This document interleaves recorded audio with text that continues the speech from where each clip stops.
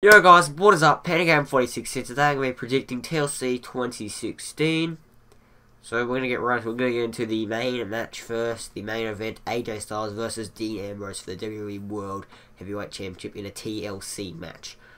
Now, the winner's obviously blatantly going to be AJ Styles. I just don't see Ambrose taking back the title at all. Eventually, John Cena will come back and take the title. I mean, that's what seems like it's going to happen. But then he came back for that triple threat and then lost and then went for movie shit. So I don't know. It's pretty obvious Cena's going to come back, take the title, and then lose it, and then take it once more before it becomes the part-time, which is very slowly turning into with these movies and that.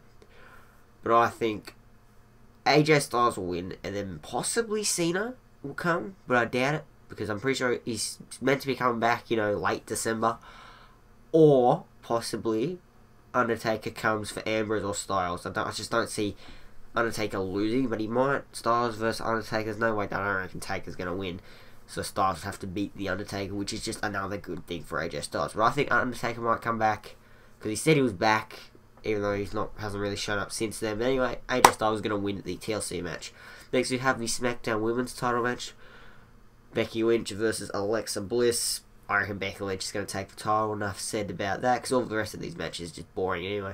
Nikki Bella versus Carmella. No DQ Carmella, because she's a new uprising star, whereas Nikki Bella is just old, veteran, I guess. Next we have The Miz versus Dolph Ziggler. I want to see Dolph Ziggler win since he just lost the title, which is really stupid.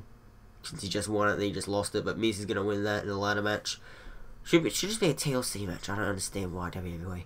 I don't get these chairs match and all that crap. Chairs match. Like a no DQ match, Nikki Bella vs Carmella. You might as well just have that a chairs match as well, because a chairs match isn't strictly the chairs. It's just a no DQ match, just themed around chairs, and they're probably only going to use chairs, but they're allowed to use whatever they want. There's a no DQ, they can just use anything, which is probably only going to be tables, ladders, and chairs. And then, like, a tables match makes sense because there's like a rule to it. You have to go through a table, whereas the chairs match is just you're mostly just gonna be using chairs. I don't get it. Tables match makes sense anyway. Next we have the chairs match versus Kalisto and Baron Corbin. I reckon Kalisto's gonna beat Baron Corbin one way or another. Big guy, little guy beats big man. Even though I said that between Kalisto and Rusev for the US title. Kalisto vs Baron Corbin. Kalisto will win. Next we have the SmackDown Tag Team Champions, Rhino and Heath Slater versus Wyatt and Orton. I want to think Wyatt will win. Wyatt not will win. I don't see Heath Slater and Rhino taking the win here. You've got Bray Wyatt for starters and Randy Orton, and then you've got the rest of the Wyatt family that could interfere, like Eric Rowan and Luke Harper. But then, I sort of might see Orton turning face. Well, not face. He's still face, but you know what I mean? Like, Orton, just like Danny Bryan did once. Remember, they were like in a steel cage and whatnot. I think Orton will RKO Bray Wyatt out of nowhere towards the end of the match. Heath Slater and Rhino, 1, 2, 3, retaining their titles. Then you could see Bray Wyatt and Orton win, but I want to see Wyatt win his first championship be a world championship.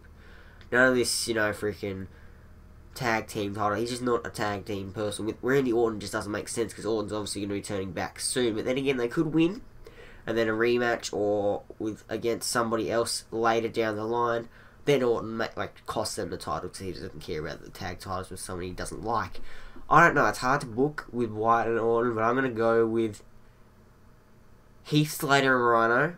It seems, weird, but I think Heath Slater and Rhino will win this match because Orton will turn back to the good side, if you will.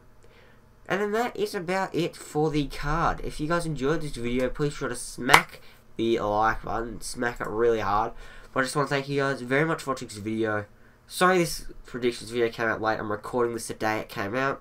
Tomorrow we will be releasing our simulation for Ambrose versus Styles.